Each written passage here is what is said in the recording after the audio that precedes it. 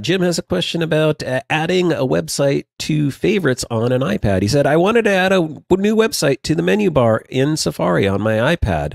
For the life of me, I couldn't figure it out at first. Since this was a site I visit a lot, I wanted it visible in the Safari menu bar. Of course, you did all the time. So I tried dragging the website address into the menu bar, as I'm able to do on my MacBook Pro, but no luck. It didn't work.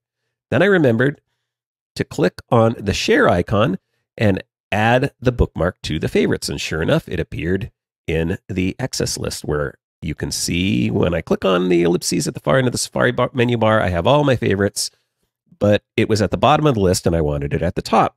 Drawing on years of Apple experience, I tried an often used rearranging technique and clicked on the new shortcut and tried dragging it up the list and nothing happened there. A bit frustrated, I closed Safari, opened a brand new blank page, and of course it showed all of my favorite website shortcuts with a new site at the very end. Then came the aha moment. I clicked on the icon for the new website and dragged it to the top of the screen and dropped it as the third item in the array. It's stuck in Safari, and the Safari menu bar now shows the new shortcut right where I want it.